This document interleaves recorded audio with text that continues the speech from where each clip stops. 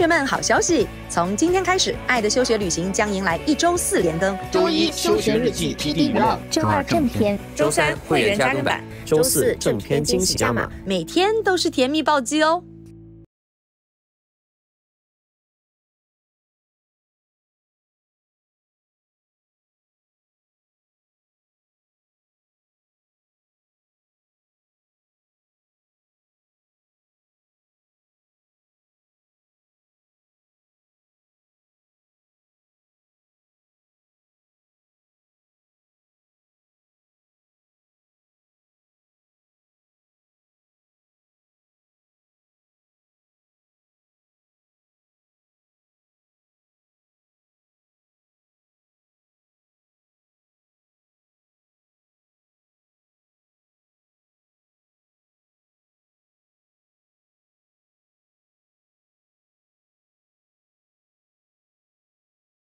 一起吃个早饭，让男生们去收拾吧。好呀，好。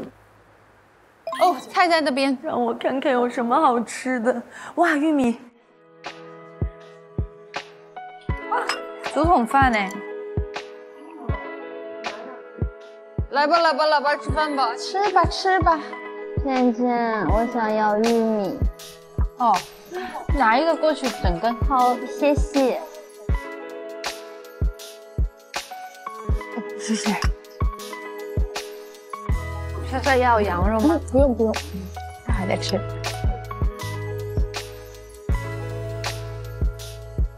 趁着现在男生不在，我们吐槽的机会又来喽！你们有什么想要吐槽的呢？哇，太多了吧！来，请尽情发挥。就是他很喜欢，假装自己非常整洁。其实他是那种，我有时候躺在沙发就很干净很舒服，躺着，然后旁边就发现挖一挖，有个袜子。我觉得一点都不大熊哎，是干净的袜子还是穿过的？当然是穿过的呀，臭袜子。我有点不能直视大熊了。还有就是去旅游的时候，去8天，我就说你只有3件衣服去8天，你怎么穿呢？然后他就说，正面就是1天，反面就是1天。啊，吴千语，石魔熊从此不用在外面混了，太狠了！我觉得不是 Q 的问题，是这个炸弹。这太夸张了。大熊只是沙发上抠出1个袜子，我觉得已经很干净了。我们家沙发就不仅是我老公的，还有小朋友的玩具，反正就是所有什么东西都有。他就是对生活要求标准很低，活着就行。就比如说我老公只会开冰箱，他不会用微波炉，微波炉也是最近几年才学的。妈手收行李是那种他把所有东西都丢进去，不叠的，然后到最后然后我见识过你们房间那个。对，我们房间就是这样子一个画面。爆炸式的。对，我也不好吐槽他，因为我也不用再出力，就是。你们老公不会这样子吗？就是很凌乱。会，我觉得直男都会吧。我们家不是直男吗？哦，也对啊，周老师很爱收拾。对啊，作为一个男生那么爱整洁，这个事情真的很难得，所以这个方面没有什么好吐槽。我只是吐槽他对于自己的容颜整理、外貌的那个问题啊，真的要命。其实我老公年轻的时候真的挺帅的。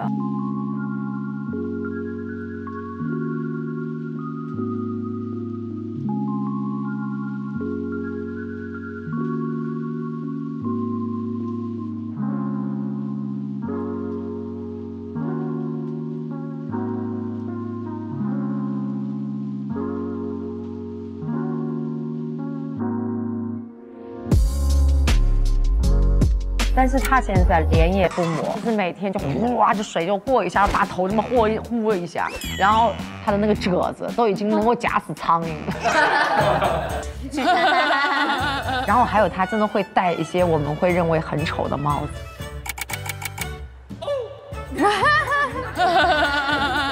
他是不是就是喜欢这样子？他非常喜欢他现在的状态，对他喜欢那个脸上有沧桑和岁月的那个岁月感的。姐，你有没有想过，也许他觉得他现在这个脸上的状态是他精心搭配的一部分？你说那些褶子吗？他要的就是这个岁月的这种有内容的感觉啊。但是他脸也会疼，你知道吗？你知道新疆回来之后，他脸黑到就鼻头都会红，都破了，你知道吗？然后包括那个身体乳，一直希望他抹点身体乳，因为他皮肤也会干，我都希望他快点给他抹一抹，不愿意，真的不愿意。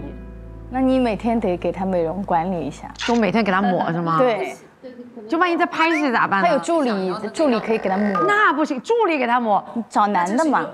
男助理给他抹也不行。穿戴姐，这个不行，不能摸他脸。我老公是我摸的，别人都不可以。我觉得给他抹脸这么蛮私密的事情，应该只有我能来做，我不大能接受别人做。所以我希望调动他的自发性，请能不能爱护一下自己？我觉得应该他自己抹，是吧？哦，这跟你本来也没关系，他是个大人。对，长大了。你要先讲吗？燕玲有的时候有点磨叽。磨叽？什么叫磨叽？假如说嘱咐我一件事情，就会反反复复的。就假如说他半个小时前已经打过了，没到半个小时可能就会又打。这有种不太像吐槽，在秀恩爱。但我真的吐槽不出来吗？天哪，太完美了，这个男人。没有。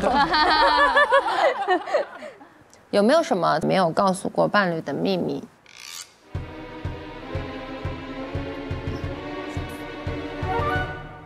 怎么静止了？我跟周人是没有什么秘密。我没有什么秘密呀。哦，我有一个也不算秘密吧，但是我没告诉他，他也不一定知道。我帮他整理东西的时候，发现有前女友写给他信啊、照片啊什么的。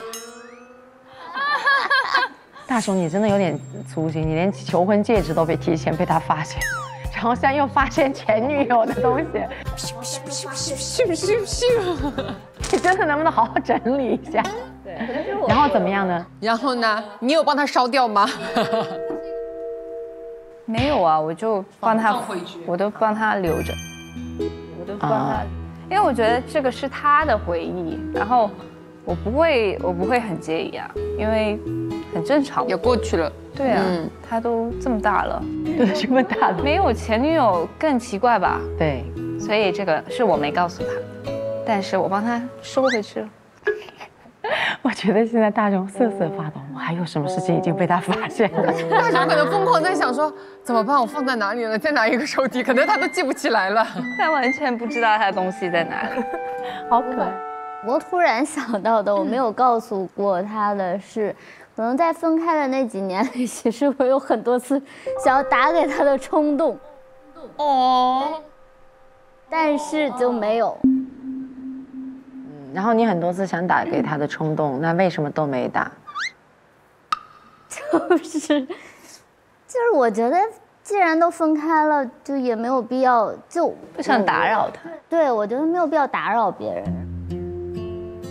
但有很多次那个冲动想打是可能真的你在人生中遇到过很多低谷的时候，那这个人还是你比较熟悉的人嘛，但是就也没有，就忍着，对，然后也没有告诉过他。我也没有告诉过他。那如果王彦霖看到这一段，他可能此刻就哭了。他又哭了。我媳妇儿当时承受了多少委屈，现在在抹泪。我觉得我没有告诉过他的话是，我好像对他的事业上没有就是表达过我的认可。因为我觉得很多人，包括有时候是我们不太熟的朋友，对他工作上的理解都是就觉得他是父辈的努力，然后带给他的一些东西。但是其实，大雄他是外面自己打工开始的，就是不是介绍的关系或怎么样的，算是真的从低做起的。然后他现在有今天他的成就吧。真的是自己一步一步这样走出来。你要不要对镜头表达一下？就是我觉得你非常的优秀，然后就是现在所拥有的一切都是自己一步一步努力获得的，这个我非常欣赏，很棒。对，然后还可以怎么夸呢？还可以怎么夸呢？就是花式夸。因为芊芊很少表露出来对大雄的那种夸奖，我就觉得他心里真的很肯定他这位伴侣的那个认真和那个魅力，所以我被他这份那个感染。因为你很少这么夸他，真的。就一个女人在夸自己伴侣的时候，她的眼神里面是有光的。我说，哎呦，可以，你进步好大。我一直觉得努力工作是应该的，但是我觉得我忽略掉一样事情，就是伴侣之间其实互相鼓励，不是在于你觉得他做这种事情做得有多么的好，而是表达对对方这种生活状态或者是他工作状态的一种支持，这个比较重要。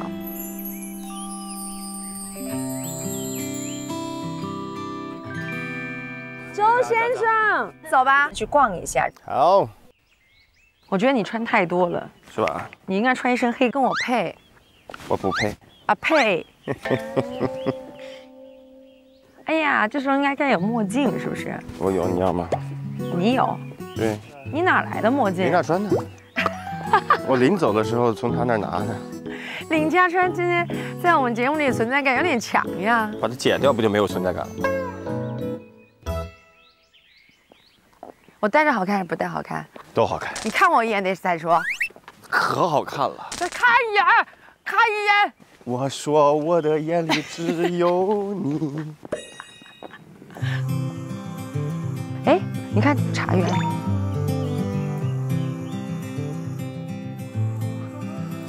I hope you don't mind if I say that I love you. 猫，你看那边的山，天上得有那一朵小云，然后那个山就好看了。住在茶田里多好。爸爸，我们来搭个茅草屋，在那个上面，在人群当中找个安静地儿。你老了，我就这样陪你。哇，这儿真的是一大片，它比杭州大。这是什么茶？浮梁绿茶、浮梁红茶，这都是芽尖儿。但茶它一直是青的，麦浪的话，它要收割完就没有了，就一列一列一列的。确实都让人愉快的。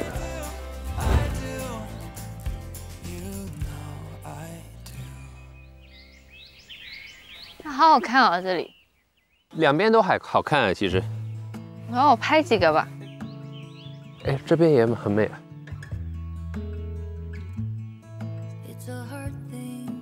哎，这里好像不错呀。要怎么样拍会比较好看呢？你拍我在倒茶的吧。你望過嚟試一，你望一望過嚟。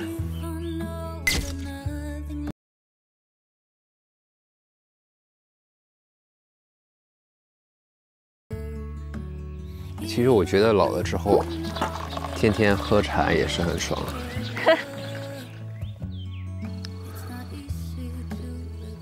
你看，你记得爷爷当时你在爷爷家泡茶给我们喝的时候，爷爷说：“哦，厉害厉害，非常好。”因为我会泡茶的，就看我倒的挺好的。是，把爷爷也 impress 了。我趴个呗，写几吧。你有病啊！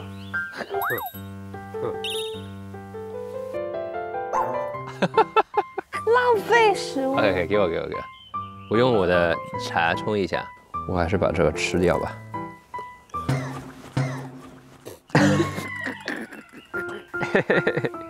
来放一下吧，来吧。我放，我来放。哇，那要放风筝吗？好想参与哦。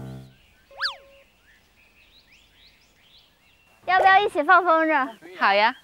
来，送给你一条鱼啊！祝那个大熊跟芊芊在事业上如鱼得水。谢谢。有风就起。来吧，你俩放吧。OK。你去那边。你去那边。好的，你去吧。稍等，稍我等。帮你往上抛一下。 OK。那我跑吗？哇！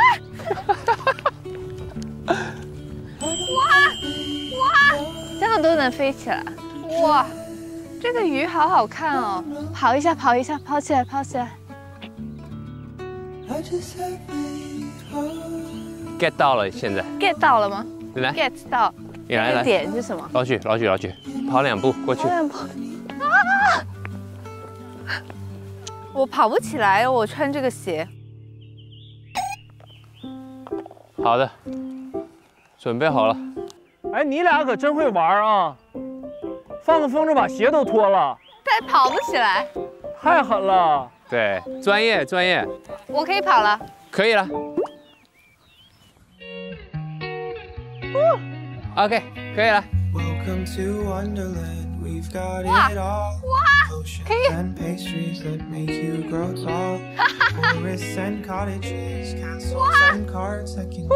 哇！ Now that I must leave with a heavy heart. 可以，哎，不可以回头是吧？媳妇儿，我来了。你往前一点来，你有点那个缓冲的。3、2，哎，你不跑吗？不是你跑吗？我拿着风筝跑啊！我家庭地位就这样吗？我放不出来。 3、2、1，走，走！啊！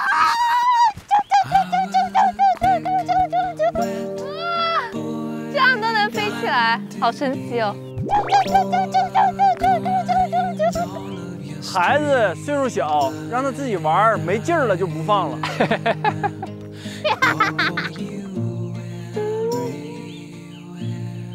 结束，我好热呀！我们回家。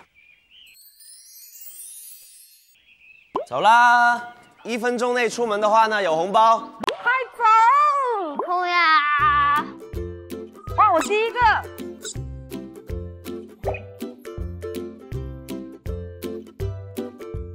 王叶林。哎。好了，最后出门的是一维哥，我现在正式宣布，因为一维哥没有红包啦。不行。我就算是按时出来，他也会有别的一套说辞的，不要相信他。对呀。上，走啦 ，Let's go。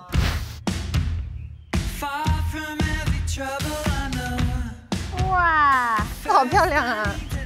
好漂亮。哇，汪汪汪汪汪汪！我们来媳妇儿。挺好看的。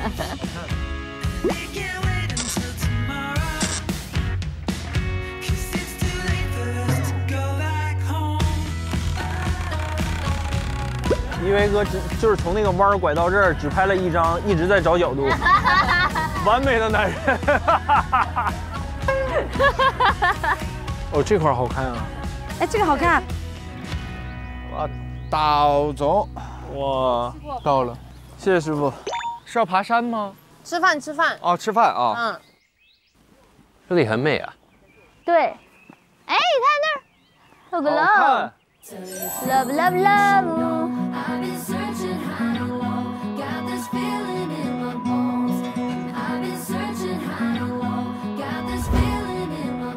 吃饭。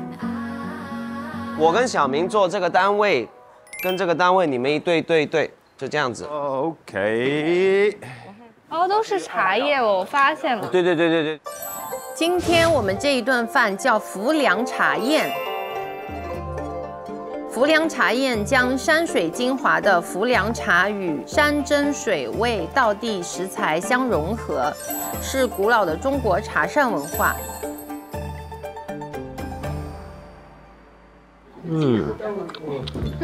很好吃。哇，这羊排很好。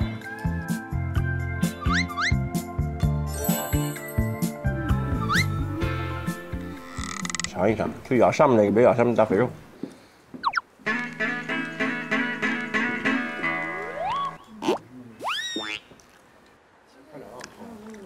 哦 damn， 那鸭可以。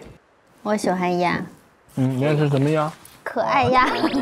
我爱吃爱你鸭，爱你鸭。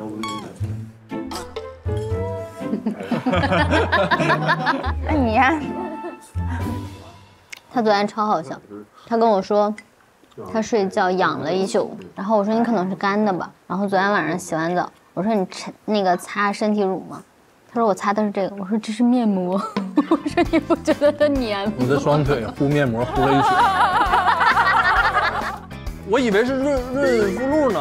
半夜2、3点钟我还在那挠，我去卫生间，我就在那摸，哦，我媳妇儿肯定是拿这个润肤。过了半个小时，我一看点儿，4点左右，哎，干了。简直了！你们女同志也没拿面膜敷过腿吧？的确没有。他拿我的沐浴露洗头，然后他就一直吐槽我那个沐浴露为什么这么多泡，就是整个本来是一个大熊，涂完那个泡3个大熊出来了。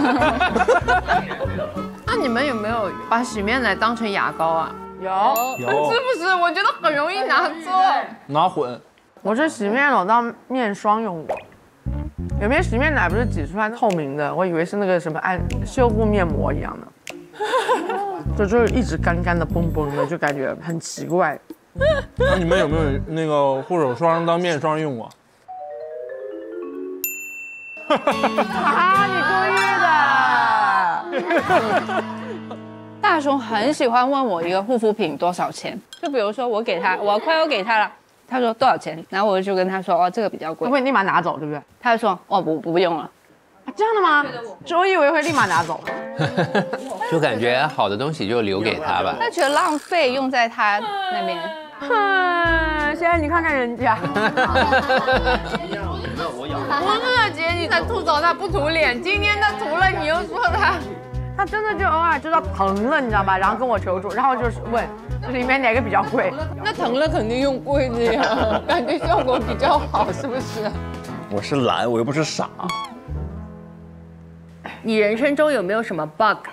如果可以消除一个 bug， 你想消除什么？消除 bug。消除 bug。对。bug 一定要是不好的东西吗？不是，你想想，如果是一个很好的 bug， 你为什么会想消除它？对，为什么要去消除它或修复它？讲的也是。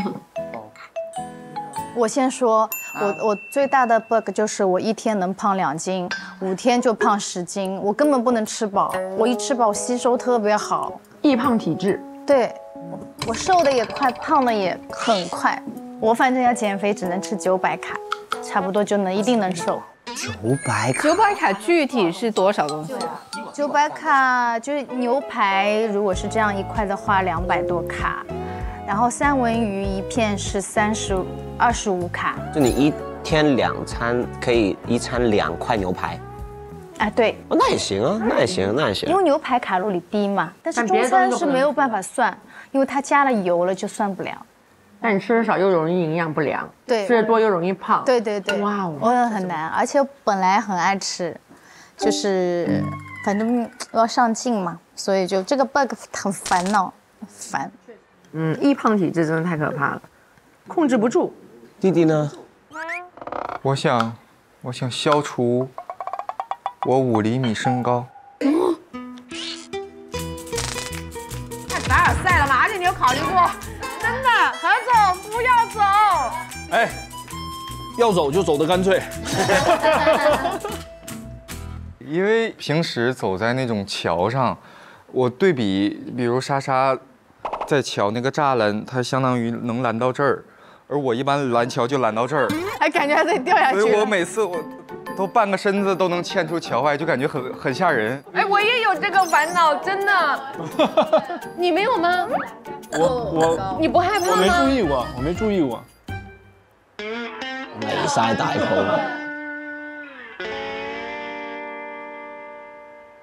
你们没有这个烦恼吧？应该。我跟 Mario， 我们是这样看栏杆的。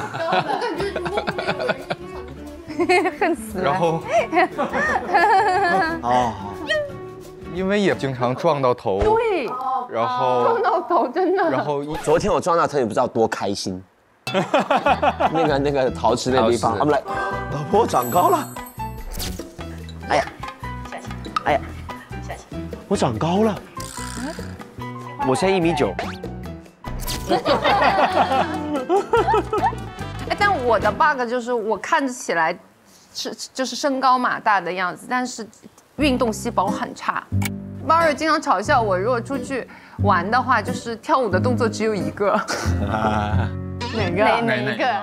我展示一下，就是在旁边放音乐，咚咚咚咚。来放点音乐给我。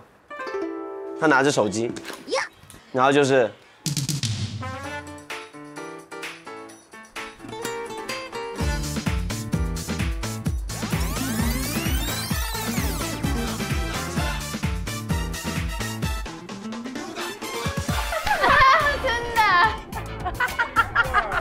4个小时，4个小时，哎，也挺累的，不做的吗？就这一个动作，健美操，挺燃脂，也挺累的，一直在动。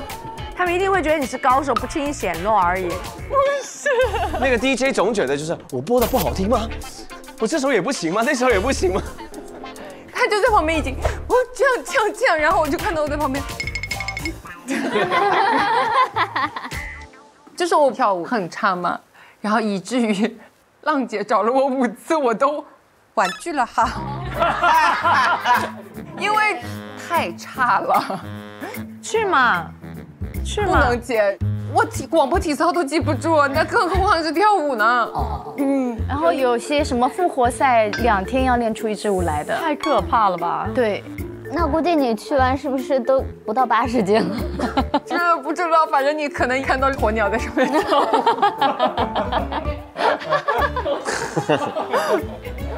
我的 bug 呢，其实本来我想不出来的，后来我想起来，我经纪人最近跟我很认真的谈了一次话，他说你能不能在录节目的时候不要再标英文，最主要的是你在说英文，有时候用英文的时候有点不合时宜。王彦霖 ，good idea. Number 1, just do it. You, thank you. Excuse me. Okay, good. Hello, morning. 1, 2, 3. I love you. 就是我也不知道，我英文又很烂，我为什么要标英文？其实算是口头禅了，没有什么。对，包括之前我的那个事情，我觉得哎呀也是，我也是那时候用了一句英文。我真的是完全有点无意识。其实当时的那个事件，我说了一个 sorry。其实那个时候我也完全不知道我那个时候怎么会脱口而出的。sorry 事情发生之后，我所有人在我身边只要说个 sorry， 我就砰就惊起来了。但是我刚才有很开心的看到，刚才那个佳妮你在我身边是不是说了个 sorry？ 对呀。弟弟是你的吗？我的，对不起 ，sorry。刚才我的第一秒是砰又一下，哦，他在说 sorry， 然后第二秒是哎呀没关系了，就我突然觉得我长大了，就你可能放下了这个事情。对，我突然觉得，因为我以前真的会突然间就很意识，然后你就说你是在笑我，故意这个 sorry 说给我听的。第一秒是本能，还是会有那种说啊你在说 sorry， 然后第二秒觉得哎呀他根本就没有那个意思，就心里释怀了。我看到一个网友那个第1期节目播出的时候。我不是说了个在车里面说周一围道歉，大家会原谅你记不住的。周一围道歉，他们说周一围应该说 sorry， 蛮好笑的。这可以啊，这可以啊，可以啊，就是有点损。我可觉得这种可能是会带出来的。不小心撞到别人，你可能会就下意识的，要么就说不好意思、谢谢、sorry， 而且会被带跑。像大雄回家之后一直学燕玲说媳妇儿，但是他说歪了，他就说媳妇儿。啊！我说什么东西？你叫我什么？媳妇儿，媳妇儿。我跟大雄总聊天，聊完之后我总跟我媳妇儿 anyway。媳妇儿 anyway。但我也有 PTSD 的。他刚刚说你走路当心点，我说为什么要触我眉头？我昨天后面，如果你摔下来的话，我可以接住你。为什么要讲这种这么倒霉的事情？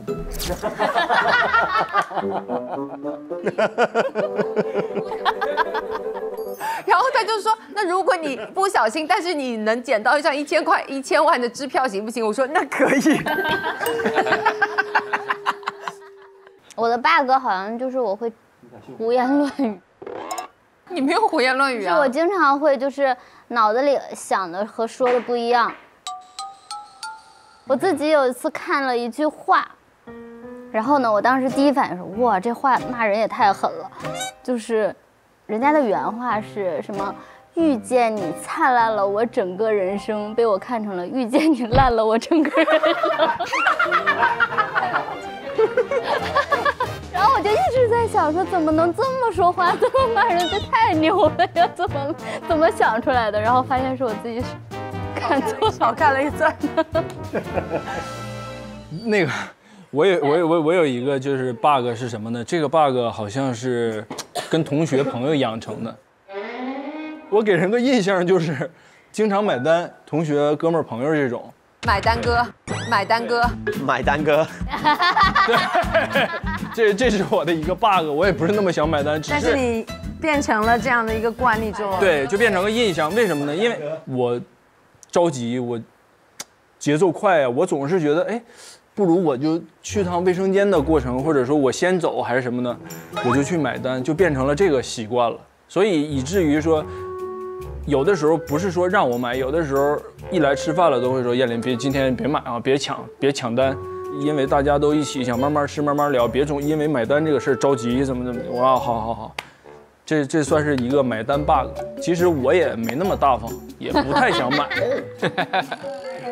那到底我们以后跟你吃饭，你到底买还是不买？你们可以主动买一下。主动上厕所买一下。对，你们可以主动买一下。那我们应该尊重你的习惯啊。我也愿意尊重大家的习惯。我们的习惯是放饭吃。可以，如果大家要一起吃饭的话，我可以哪怕没在，你们都在上海聚，我在北京，远程也可以让我把单买了。对。把二维码发给你。谢啦。OK。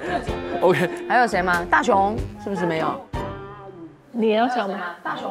大雄，我刚刚这个 bug 是我刚刚发现他的一个 bug， 他不会喊话。什么东西？喊话，就是他没有办法把声音放出来，就是大喊这样子喊。是吵架的时候发现的吗？不是，是刚刚我们要在那个山顶，我就说哎芊，一开始是芊，然后我说大声点，大声喊出来，然后他就说芊，就憋着，大熊，这样子。芊。这几天我就看到燕林，他随时是可以，他很羡慕你随时可以喊，这是性格问题，就你们两个是完全不一样的性格。弟弟可以吗？随时喊。哦，他一喊，整栋楼都能听到。你喊一下。现在喊什么呢？大雄，我教你怎么样喊。大雄！哎妈，破音了。OK。哎，他的声音优势也蛮好的。太好了。你要不要试一下？要不要？可以。哎，你太会了。对，你现在会了。没有，因为刚才我觉得在那个台上，对，有点害羞什么。我觉得喊出来对于我来说是有点折磨的，因为应该这个也跟成长有点关系吧。就可能平时看到父母也不会有这种行为，那我也觉得哎，是不是也应该正所谓修炼，就不应该去大喊大闹，也算是突破了一个我以前没有做过的一件事。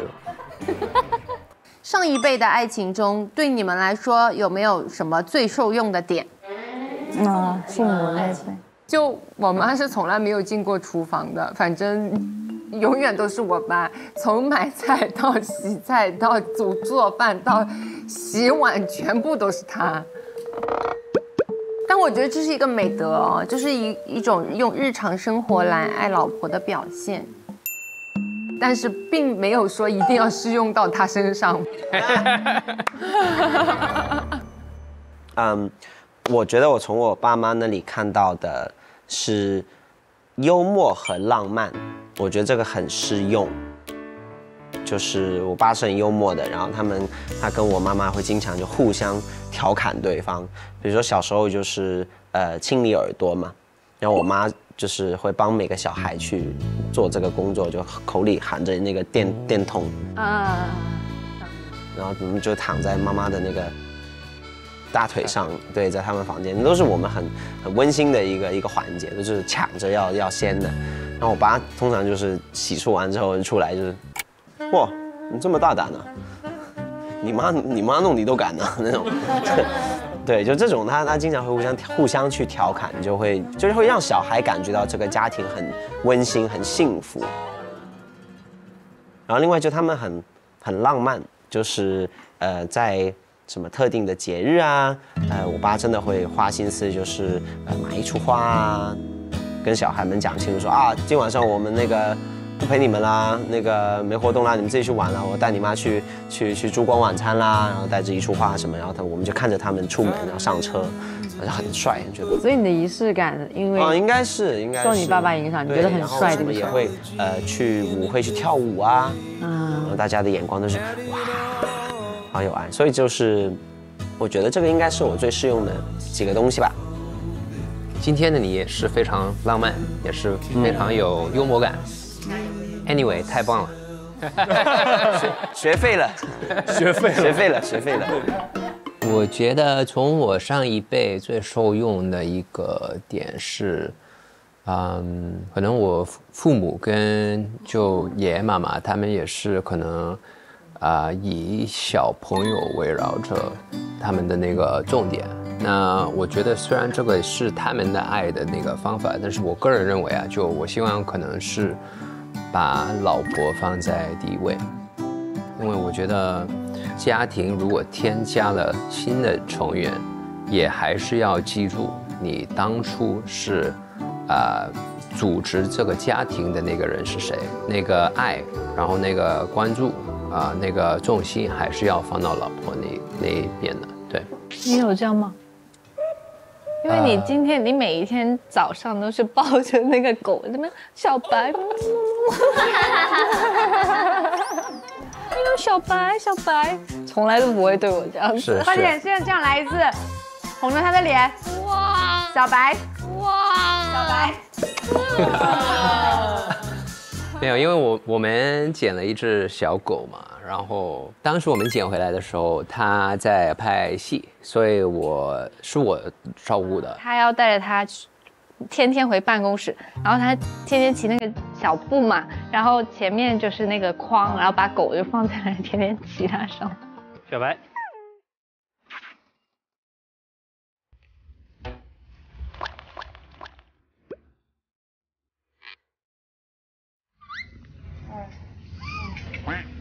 因为那个时候家里没有人，然后就没有办法，一定要带他去上班，要不然我也不再出差了，所以他要带着他天天回办公室。对，所以你说的对的，就虽然我今天说我觉得要把老婆放在那个重点，但是我觉得我目前这一刻啊，那个小白会哄得更多，但是我会注意，我会对，以后也抱抱他，小芊芊，小芊芊。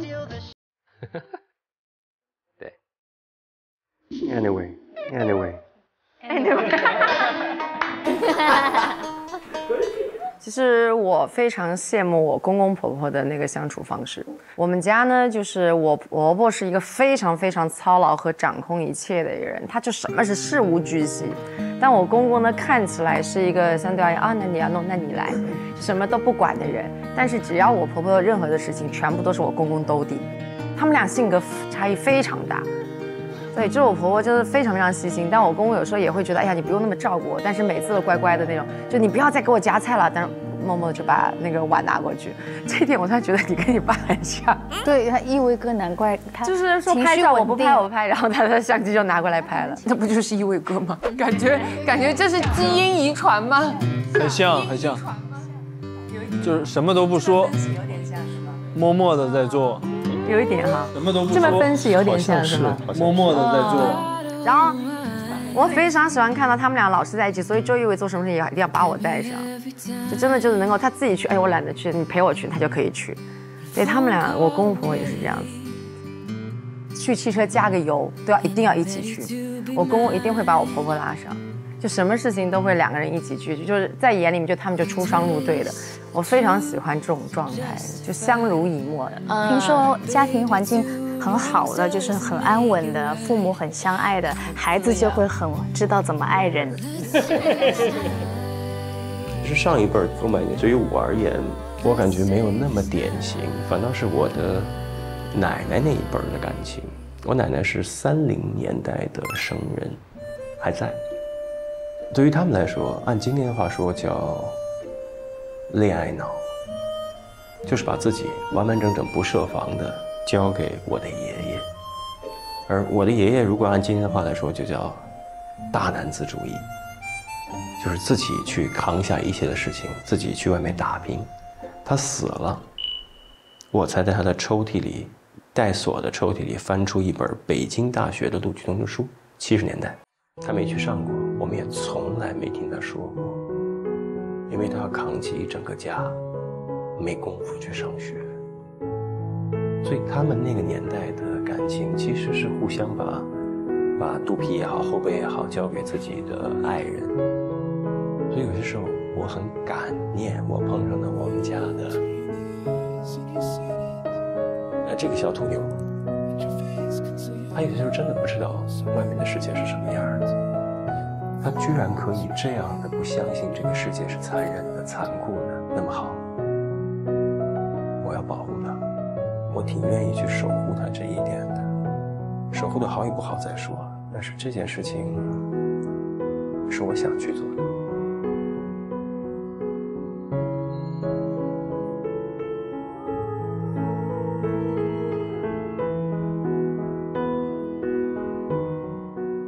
到这里吧，我们现在去哪里？古镇。古镇。瑶里古镇。OK， 走喽，出发。出发。本节目由双金维生素 D、双金钙锌赞助播出。双金骨营养专家为爱出发，盲盒月月开好礼，带你现场看综艺，动感地带芒果卡邀您观看《爱的修学旅行》。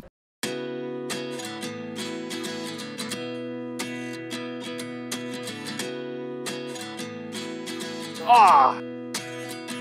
哇！出发！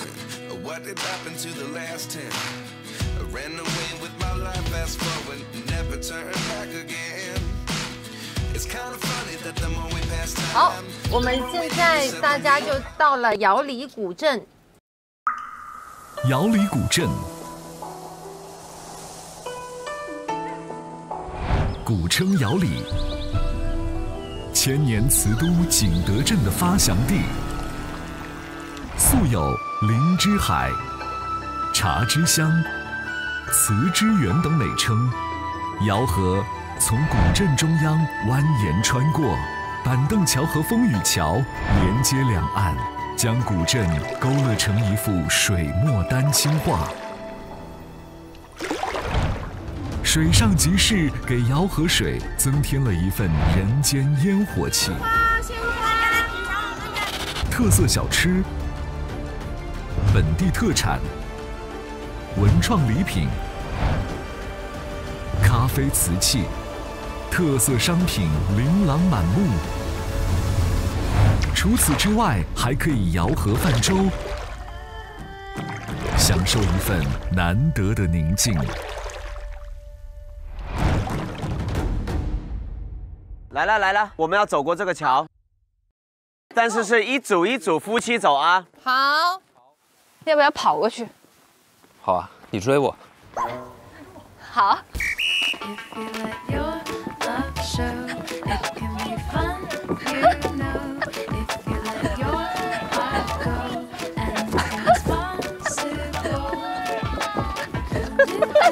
你追我，绝了呀我！哎，但真的也还好，很轻啊。哎，搞什么？不要搞事情，不要搞事情。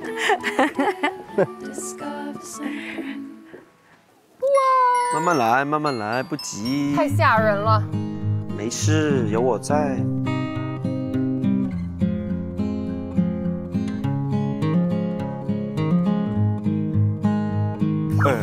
干嘛啦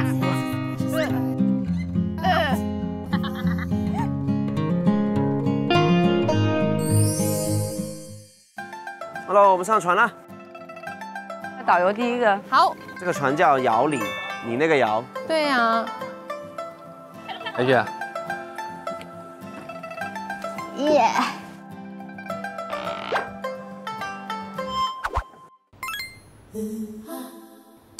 那应该这样子。Mario， 差鱼竿啊，差2个鱼竿。不是，我是海贼王。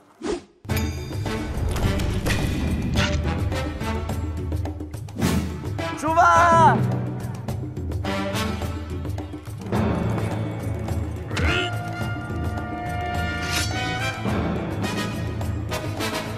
我好有感觉，这样子。海贼王耶！哦，集市在那里是吧？这里，欢迎来到爱的集市。来喝茶，浮凉茶，1杯浮凉茶，暖胃又暖心啊！大家来品尝我们的农产品啊！嗨嗨，你好。Hello。美女来个糖花吧。那蝴蝶吧来一个。哦，好嘞。这油条帮马子舀里的，给他放。好的。嗯。好吃啊，好吃啊！好，走了，去玩文创。哦，来，我来吧。哎呀，来。哦，有好多雨伞。对，我们这就是卖文创的，有一些扇子啊、折伞啊、明信片等等，可以看一下。哎，老婆。我想看那个扇子。好的。来，我给你做。那个扇子好像上面写了很多字。来看看。对，生活甜甜蜜蜜，好运连连。嗯，好事花生。我对花生过敏。嗯，花生过敏？那你对好事过敏吗？那不一定。那没有，那好胜了。是。所念皆如愿，这个也挺好。这要定了。要定了啊。Hello。嗨。哦，给你们买了扇子。人间清醒，搞钱要紧，送给你。谢谢啊，谢谢。等下圆我一个梦。哎呀！哇！哎呀，你好麻烦啊你！你坐好，坐稳，扶住。哇！耶！海贼王耶！太帅了吧！痛苦面具。师傅，我们往那边去。哇，我们来了。啊，我们给你的是在这里，周老师的。且慢，接一下，妈妈帮我。嗨，你的且慢。且慢。走。师傅，我们去前面那个船边上。又买了个扇子，哇，谢谢！生活甜甜，不要尝辣辣的，给我。耶，好棒！叮咚，快递员到了。谢谢，还有赠送一个扇子，哎，太好了！抓一点，好。谢谢。你读一读。禁止焦虑。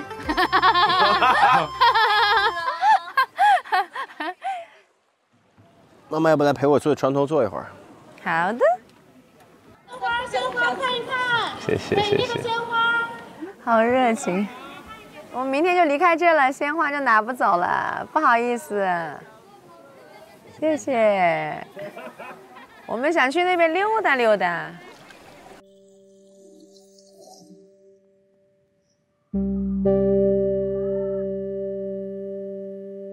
哇，这种在水里荡的感觉，跟我们在那个安昌古镇荡的感觉还真的不一样。就景在鱼，因为它河宽和窄的那个感觉是不一样的。这个就是跟自己在一幅画里一样，画在动。这水太清了，是不是很美好？是不是很美好？很好看。我以为你在干嘛？我在给你看这个景儿，很好看。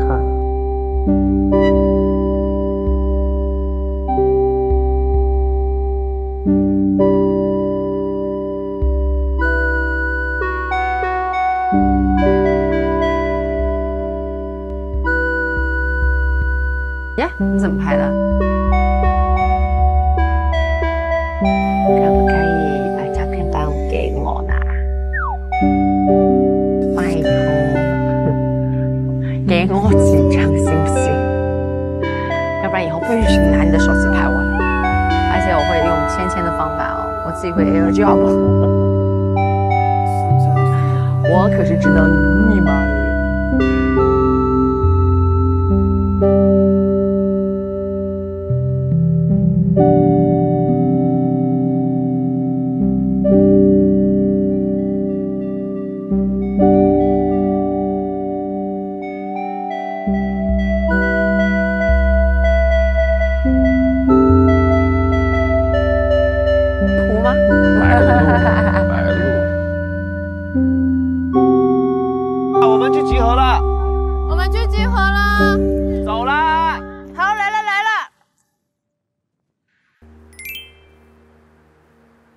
走去吃饭了。走啊，走。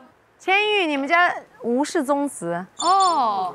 哦，还真是。哦，哇哦。我们就在这里吗？进去。哦。哇！五世同堂。哇，欢迎来我家。哇，大户人家了。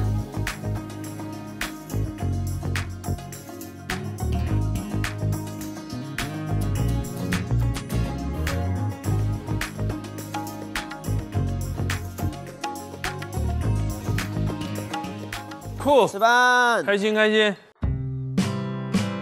哦，豆角。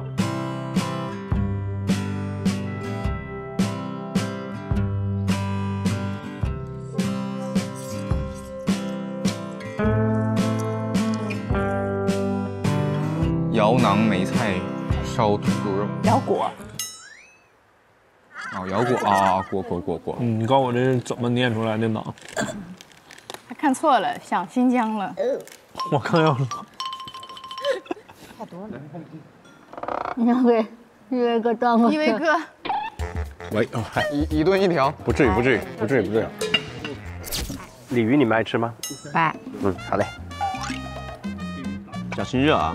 哥，你爱吃鲤鱼吗？我爱吃鱼。一顿一条，不至于。烫。OK， 没事。要不然一威哥都尴尬了，就是。没事，我不尴尬。我可以吃你的鱼一口吗？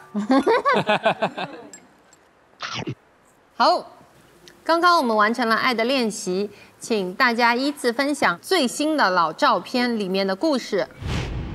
今天爱的练习叫做最新的老照片，每对夫妻挑选一张以前的合照，并用一样的情景和动作表情拍下来，对比2张照片，聊一聊2张照片中你们彼此的改变。好，来吧。燕玲，你需要帮我们拍一下。好的，你是在我左手边对吧？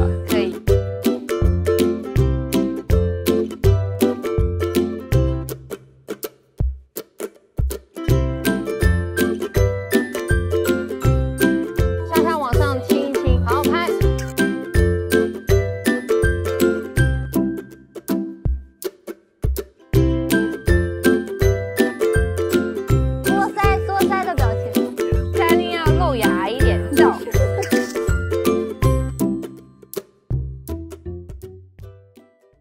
一组来嘛，一组吧。好，来吧。先给大家看一下我们的那个被翻拍的照片，我觉得大家应该在很多地方都看到过这张照片。是的。这张照片是最近那么多年来，就是各种说我们关系不好的时候的佐证之一，呈堂证供之一。如果你单纯看这张照片，是能够解读出我很迫切的想亲上去，然后他又在那躲。然后各种就往上配，就是五花八门的版本，但都是以这张照片为那个的。但我真的忘了为什么我会做这个事情。就是人家起哄呗。对，人家起哄就说这是一个什么讲什么的戏啊，讲什么关系好啊这种。因为我们俩演情侣。但一伟哥这个表情这么多年都没变过。是。天天还是这样。我觉得了解你们的人，其实他们解读错了。我个人认为，不是一伟哥在抗拒，其实他就是这个表情。对，他就是有这个表情，这个习惯。不，这就是我在抗拒。从开始录节目的时候，就是大家提问聊天的时候，他也会有这样的表情。他就是不想满足大家，说你们一起哄我就满足你们。但因为有了这个照片之后，然后我们后来自己又说了一些可能被解读的话，然后就被越变越大，越变越大，滚之后变成了完全不一样的一个风评，然后就开始180度大逆转。我会有本能的想去跟全世界告诉大家，你们说错了，你们不是这样的，因为我只是想告诉大家事实。但是他又觉得说无所谓，他一直没有变过的就是我的人生我做主，我只要我自己无愧于我就好，我不需要跟你们解释。但是我是要捍卫我们的，就我们这个也是不太一样处理方式，所以变成了我一直在说，他就一直不说，然后越说越佐证了他们说我有点卑微，不断的想证明自己，就是在爱里面我是有爱的，越想证明肯定是你越得不到，越想证明，有一种就变成恶性循环、黑循环了之后，突然我有一天就意识到，好，随你们，好，我认输，我不说了，你们猜，你们尽兴，然后我也往后退，然后就开始了我们自由的，就是我们都不再往外去解释、再说明或怎么样。对，所以我们这一次就选择翻拍的照片就是这一张，但是我们要把它换过来。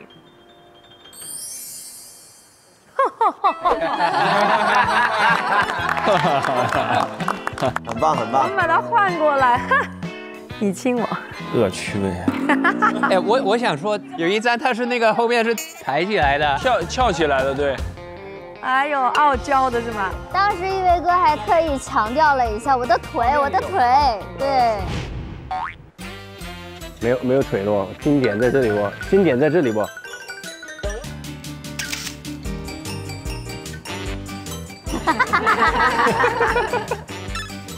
一伟哥已经要把头钻到这个杯子里了。一伟哥，是因为你很抗拒在镜头面前秀恩爱吗？其实我就是不太愿意当众去秀，当然了，给你造成了困扰，所以我来了这个节目，但我依然没有改变我不爱当众去秀的本质。当一件事情你需要解释的话，那么你再怎么解释，其实也没有用。我们肯定很多人会觉得说，有些事情你不能够在沉默中就这么就被别人家认证了，但我是认为有些事情你解释又怎么样呢？对，我们杭州有一个寺院的山门口有一句话，叫“莫向外求”，反正就大概是这个意思喽。老话啊，既说你往左走，也说你往右走，看你爱信啥就信啥吧。那哥，你有怪嫂子爱分享吗？没有，我不怪啊，我随他，他愿意就去做，所以他还是他没变过啊。尊重他原来的样子。对呀。那在这10年里面，彼此最大的变化是什么？他的心态嘛，刚才不是说了吗？以前觉得在意，现在觉得不在意了。我觉得他的心变得坚强了是很重要的。是。对，反倒是他好像长大了，我觉得这个挺好的。长大了，果然是个小女孩，长大了。小妞长大。那你们希望对方身上永远不要变的是什么？现在，所有一切。没啥希望他一定要变，一定要不变，都 OK 了，现在挺好，没事，没有什么一定要去除的 bug。好的。反正他来回来去就是这么个玩意儿嘛。他来回来去也不就那样子了，你有个表情，然后嘴硬，那就让他说嘛，你不要啦，变不了啦。对呀，到老的时候变成个糟老头子的时候，嗨，看谁哄谁。这个 flag 立在这儿啊。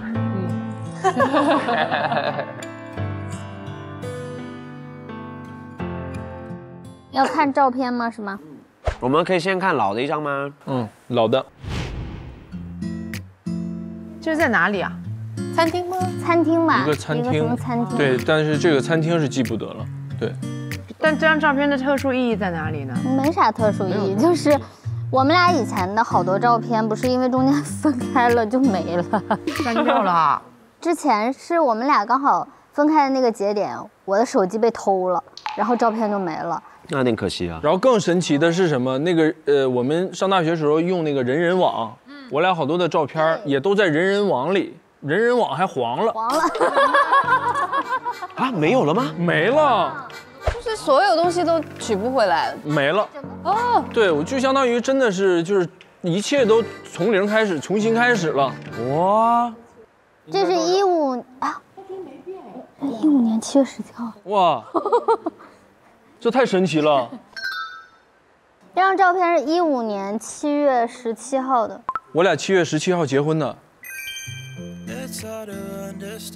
哇！哇，好棒，可以，这张可以。那你们觉得彼此变化最大的点是什么？更有责任感了。他本身也是一个爱操心的人，就很关注家里面每一个人，然后结了婚之后就是更关注。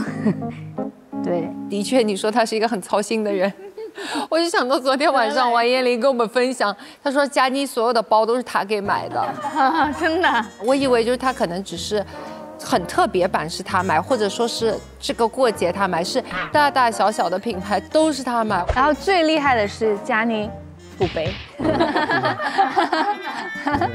而且彦霖他很喜欢选那种时下很流行的，就是最红是什么，然后就专门买了给他。然后他俩给我的建议是，彦霖啊，下次再买包，要买一直可以背下去的，别买流行的，要么过了这一阵儿背不了了，就背不了了。我觉得两个姐说的对，对，两个姐说的对。那我们下一张照片，这个。哇哦，旋转木马，这应该像剧照是不是啊？剧照啊，对，一个短剧的截图。对，为什么有特殊意义要去翻拍它呢？最近大家都说我很油腻，因为我们这个节目不是挺受关注，然后之前这个短剧并没有什么流量看，然后大家就把它翻出来了，然后说是我是新一代旅游王。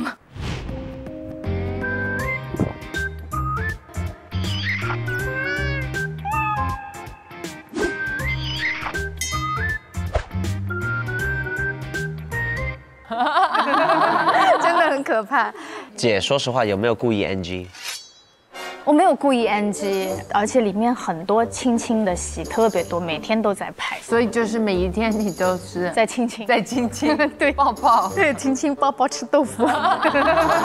不用故意了，每天都那么多事，再 NG 要累了。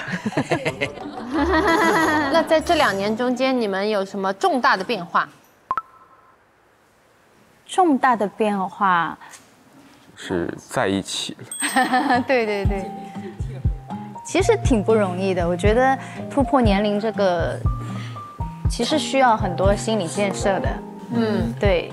然后我感觉我自己变化可能变得更加随性，然后也更加开朗了。之前因为太忙了，之后感觉也老不出门了，现在也愿意跟他多去大自然露营啊那些东西。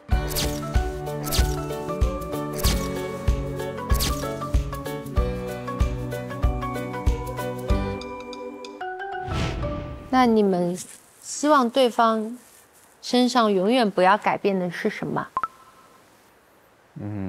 比如幼稚。这么多年过去，其实保持住你的孩子气挺难得的。然后在认识之后，还能不断的，然后多层面的，就多个角度的让我看到你的孩子这个样子。也希望能一直保持下去，知世故而不世故。他们俩又开始紧盯对方的双眼了。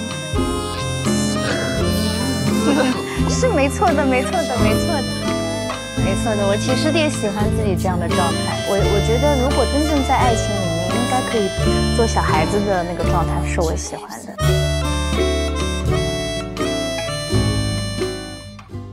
我们是这个我的照片啊，我们记得。哎呦，好浪漫哦！然后呢，这个影子就是后面的是巴厘岛。然后为什么会在这个背景呢？是因为去年我生日的时候不是发生了求婚吗？其实本来大雄安排的是在这个地方求的，但是呢，计划这个旅途的时候发现，就是那几天可能会一直下雨，所以那个在这里求婚的计划就泡汤，就是在香港求了。因为我约那个摄影师那个钱也已经付了，所以我就感觉，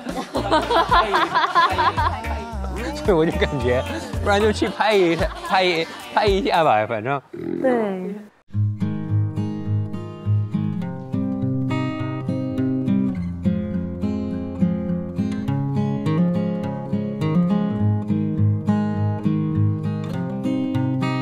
我其实就是第一次跟一个人4点钟爬起来看日出，对，就是他是很 up to 做所有一切新鲜的事情，就是他都很可以一起跟我享受这种生活的一些小情绪吧。对，中间还有重大的变化吗？我觉得可能我们俩都有一些改变，对吧？是，就是。我觉得真的可能因为第1期我们很多这种就是这样子围在一起讲大家的问题啊，然后童年啊，还有什么心理阴影啊之类的，可能就会让我们没有机会说的话都说了一次。我们当时来的心态跟现在来的心态都不一样了。以前我觉得什么事情都要自己一个人面对，但现在我会更积极的去分享我这一些的想法。其实我觉得他才是那个提供情绪价值给我的人，所以我有时候觉得他心里的压力会比我更大一点。作为他另外一半，我最希望的是他可以压力少一点，发自内心的快乐要更多一点，能帮到他的我都会尽量去帮他分担。你拿着。OK， 谢谢。哦呦，你吹那么少。你的灵魂是非常有趣，而且跟我是很契合的。有你在的日子，我每一天都过得很开心。就变得更加的关心，更加的体贴了。好了，到我们自己了。在这里。哦，这是发生在2019年的12月份，那个时候是你生完小孩，做完这个月子之后，第一次单独出去就是约会。其实是他自己在拍照，然后我挤了进去，就是在干嘛呢？那种。然后就是为什么选这照片？对我来说，就是我刚选照片的时候，我没有说想要选一个之前谈恋爱特别早的照片，我想选一个就是生活中很甜的瞬间，因为那个时候我刚刚就是怀孕生小孩，它一个过程很长，其实中间我都没有办法什么化一个妆，想要漂漂亮亮的出去。所以那一天是一个比较有氛围感的餐厅，然后我还特地打扮了一下，化了妆出去，我感觉就是特别有仪式感，久违的这种仪式感，对，久违的自己，好像重新做到了自己的这种感觉。然后就那个时间点突然就是变得不一样了，就是生好小孩之后突然又变回自己的一个瞬间，而他还是在我身边，然后是很搞笑的样子，好像一切都没有变，但又变了的这种感觉，我还觉得记忆里蛮美好的，值得纪念。是的，是的。当时我刚生完女儿，你也不也带我去餐厅隔壁餐厅吃个饭，还在月子里呢，我们俩偷偷溜出去啊，隔壁酒店也很开心。来对比一下吧，确实氛围不太一样，但是动作就是一样，发型也不太一样。他也把眼睛故意眯起来。对啊，一样的表情吗 ？OK 啊。然后我有看过报道说，小明在嫁给你之前和嫁给你之后的面相都发生了改变。她是有变漂亮的，是吧？真的变得柔和，更有女人味。以前是冷峻的那种，可能是因为小孩吧。做妈妈之后是会不一样，眼神也会不一样，就是心都变得软了的感觉。还是有爱的滋养，爱的供养。谢谢。变得更有爱。通过这个爱的练习，突然有个感觉，就是其实我们生活中要经常的去回看以前那些美好的记忆，翻到以前的旧照片，就是有一种看到了来时的珍贵脚印的感觉，就好像是把你收集起来的曾经的一个很美丽的回忆，再次打开欣赏一下的这种感觉。因为岁月在更改，大家的那个状态也不一样了，可是姿势却差不多。感觉这种事情可以每年来一次的，然后去一年一年的，然后做成一个动态的，感觉很有纪念意义。我觉得我们要去复刻老照片的意义就在于对生活要有这种好奇、热情、探索的一个生活态度。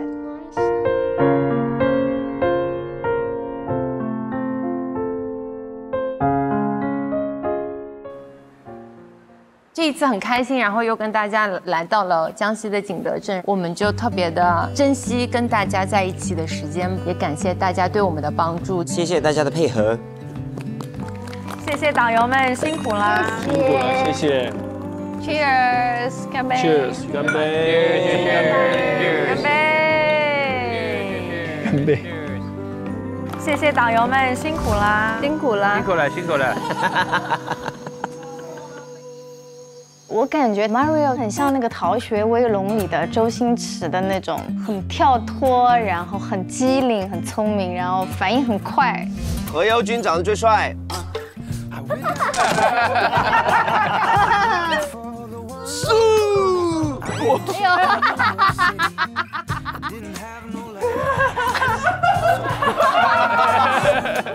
噔噔噔噔噔噔噔，这两个疯子。我觉得何猷君还是在那打打闹闹，反而是梦瑶，她其实心里一根弦儿一直拎在那里。你看制作那个导游，他是一直在坐在最后面缺的。那我坐最后，耶！那你一个人坐最后面啊？我其实可以的。老公，哎，我们要不要把钱分一分？好啊。好的，那我们现在需要2个小时车程，大家都需要上厕所吗？不用啦。那我们就启程喽。出发。他们两个确实很像那种家里的兄弟姐妹的感觉，把大家照顾的都很无微不至，很贴心。嗨姐，好的，我们马上来。老公，我们2个导游的话坐对面吧，让他们其他坐一队，好吗？好。那我坐那边，你坐这里。我跟小明坐这个单位，跟这个单位你们一对，就这样子。你腰不好，你别这样弯。没关系，没关系，你就递给我，我负责弯腰就行了，你就递给我。谢谢。哇，真坏了这个。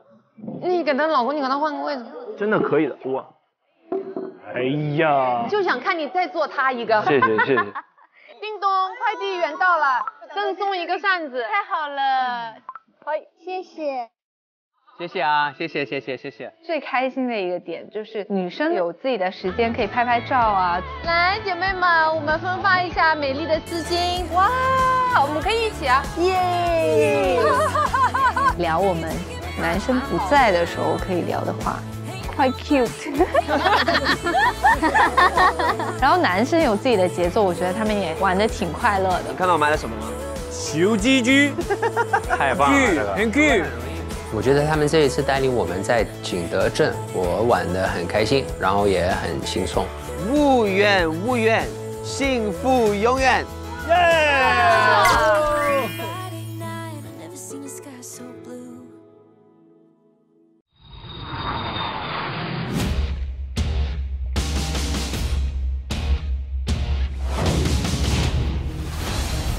本站全新玩法，有2组未婚情侣轮流担任值日生，将拥有1天的准备时间，制定旅行行程。我挺有信心可以做得到的。安排了海南最有特色的活动，让大家能有一个愉快的旅行。今天我为大家准备了心跳之旅。来吧，走吧。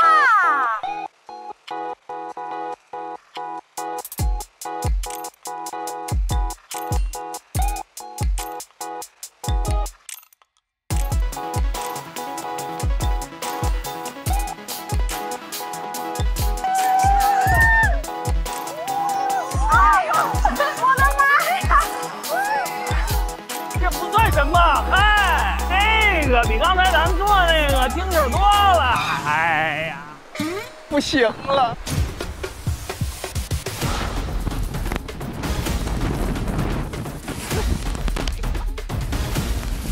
回去了，回去了，不行了，哥，不玩了。峡谷溯溪，小川嘛 ，BB。哇，好滑这块。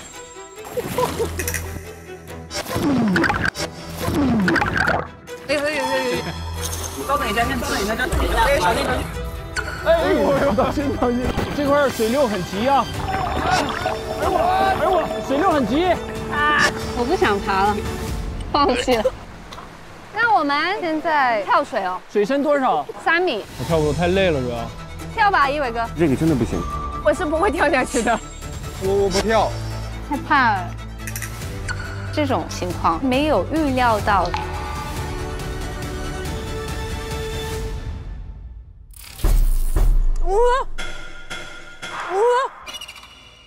今天我给他准备的一个惊喜，接下来我们要前往密室。不行，不要过来，不要！哦，我的妈呀，老公，我要贴着老公。我害怕，我不行。怎么还坏了？真的害怕。不行了。为什么要玩这种？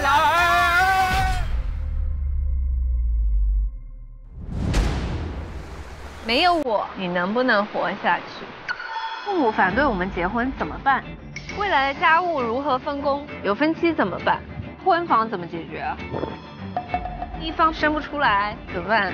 婚姻是否还能继续？我出轨了，你怎么办？很沉重啊。婚前财产是否公正？因为大家都觉得我冲着你钱来的。清清楚楚比较好。你想不想当一辈子勤快老公？我不具备这个能力。感受是有点懵的。如果我提，你会反悔吗？翻桌，你走。你最想感谢我的是什么？啊，好大一个鸟！时间倒流，你希望回到哪个时间？结婚让你改变了什么？没有，什么也没有。你就是一个很难仿的人。接下来的时间，我们将进入颁奖环节。恭喜千羽和大雄、金莎、孙承霄、奚梦瑶何猷君、王彦霖、艾嘉妮、朱丹、周一围获得的是奖。手起刀落，转身做厨子。这奖这好难评价，但我们还是很感谢的，很感谢大家对我们的照顾和包容。这很感谢这个节目，让我们学会了不同爱的表达方式。很珍惜与各位每一次的相处。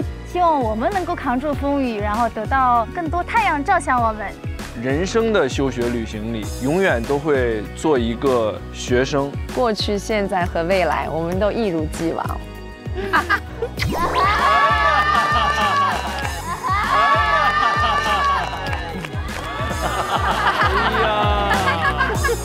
爱的休学旅行，我们毕业了。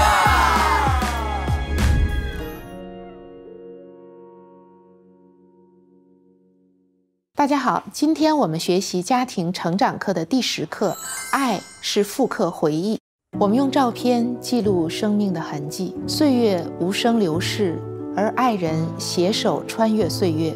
让我们对比老照片，拍下最新的照片，回望共同走过的足迹。在对比照片的时候，让我们看一看我们自己、我们的爱人，还有我与爱人之间的关系发生了怎样的改变。朱丹的老照片引起了他们曾经被看图说话的那一段往事。这张照片是最近那么多年来，就是各种说我们关系不好的时候的佐证之一，证据呈堂证供之一。事实上，在生活中，我们很难确定我所说的话被别人听到之后会理解成什么样子。但我是认为，有些事情你解释又怎么样呢？所以，周一围的选择是智慧的。他认为无需解释，解释也无效，因为你所说的话，每个人都会有自己的理解。我们可以看到，在拍摄新照片的时候，周一围故意把脚翘起来，让大家注意。这是因为他对于在众人面前秀恩爱有些害羞，所以通过这种开玩笑、夸张的方式去转移大家的注意力。千羽和博雄的照片很特别，他们把求婚的遗憾变成了一个全新的回忆。从这件事情上也可以看到，博雄有很强的行动力和创造力。他没有因为求婚泡汤而受挫，而是迅速改变计划，为两个人创造了共同看日出的新回忆。奚梦瑶的照片是关于产后的第一次约会。我们可以看到小明和小马的照片，是小明在自拍，而小马乱入。这显示小明是一个独立的、能够欣赏自己的女性。她并不是需要一份感情关系才能够拥有自信，但与此同时，她能够享受亲密关系带给她的温暖与幸福。我们可以看到潇潇和莎莎的老照片是一张剧照。在这张剧照中，他们的场景是梦幻的，彼此眼中只有对方。但是在他们的新照片里，潇潇的眼神除了莎莎，还下意识地在察觉周围。对于他来说，似乎感受到当他们面对世界的时候，世界也在审视他们的关系。这意味着潇潇从幻想世界逐渐走向了现实世界。伴随着关系的成长，潇潇也成长了。在燕琳和佳妮的照片中，在佳妮的眼中，燕琳是高大的山一样的存在，是她的骄傲，也是她的依靠。而对于燕琳来说，佳妮注视的目光是她的激励，会让燕琳更加努力。两个人彼此是非常适配的。在燕琳送包的这件事情上，我们可以看到燕琳对自己的爱人会主动表达爱意，而且希望在自己力所能及的范围内给爱人最好的。今天爱的练习带给我们很多启发，希望大家也回到自己的生活中，找出一张珍藏的老照片，试着拍一张新照片来进行对比，也可以共同和你的爱人进行讨论。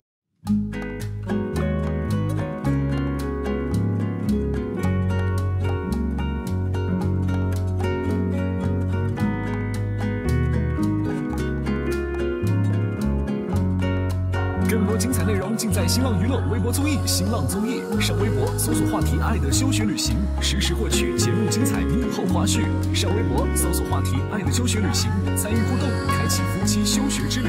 感谢独家社交媒体平台微博，首席合作媒体新浪娱乐微博综艺、新浪综艺，首席合作新闻媒体新浪新闻，新闻客户端澎湃新闻，战略移动资讯平台网易新闻、网易娱乐、网易谈新社，深度短视频互动平台抖音，深度短视频合作平台快手，内容合作平台小红书，深度文旅合作媒体中国国家旅游，个别合作同程旅行、去哪儿旅行、妈妈网孕育、美柚、亲宝宝检票集团。